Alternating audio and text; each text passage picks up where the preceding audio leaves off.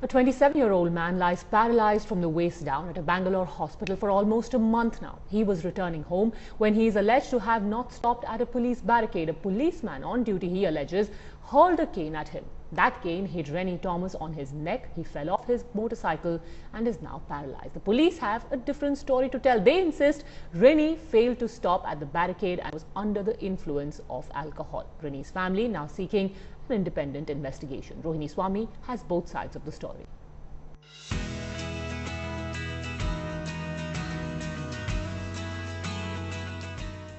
A young man, full of life, living life to the fullest.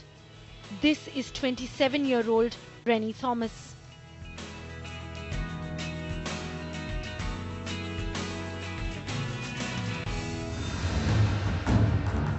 Now reduced to a cripple, confined to his hospital bed, because a traffic cop thought the best way to deal with an errant rider would be to smash his spine, ruin his life.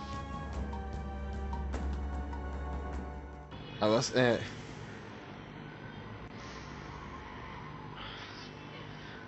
a shuttle badminton player. I was playing for Kerala. I don't know whether I can play after this. A young life has been put on pause for at least the next 6 months, only because Reny did not stop at a traffic barricade in Bangalore's posh area during a police drive against drunk drivers. On the night of July 23rd, Reny and his friend were riding down the Bannerghatta road. Soon, they were flagged down by traffic cops at a checkpoint. When Thomas continued to ride on, a policeman hurled a lathi at him. Thomas fell unconscious after being hit by the lathi, but the motorcycle stayed in motion. The bike then crashed into the barricades and both fell off, injured badly. This thing, when he bet me over here, the spinal, this thing, the bone, the C5 and C6 got broke down. Like on the spot itself, the doctor said it's like opened.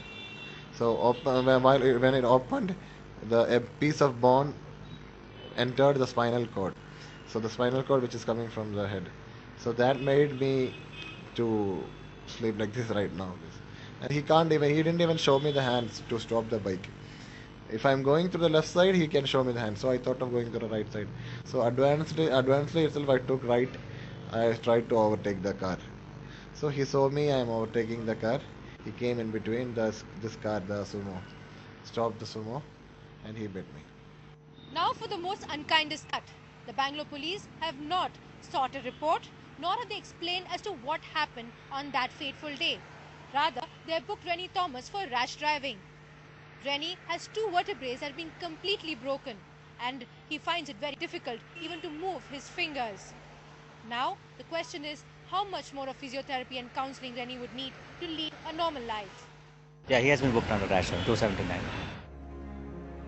The result, not only will Reny end up missing a significant part of his college year, but his family will also incur massive expenses on his treatment. Very bad what police have done, the police have done, which has made his career to be down, and also the family situation also has been down very badly now. Like the father has spent almost about 4 to 5 lakhs right now for operation and for the treatment which has been given right now. And even further treatments for about 6 months which is going to take, that will be, he is going to undertake in Bangalore hospital, is going to be another 4 to 5 lakhs. And we don't know whom to blame. Today, a young athlete wonders whether he'll be able to stand on his feet again, whether he'll be able to walk again. But this is not the first instance that we have seen where cops have been hurt, motorists have been hurt because of bizarre methods adopted by the traffic police. But the question is, how many more Reny Thomases have to happen before somebody steps in to do something? With Cameron Shrimurthy, Reny Thomas in Bangalore for Headlines Today.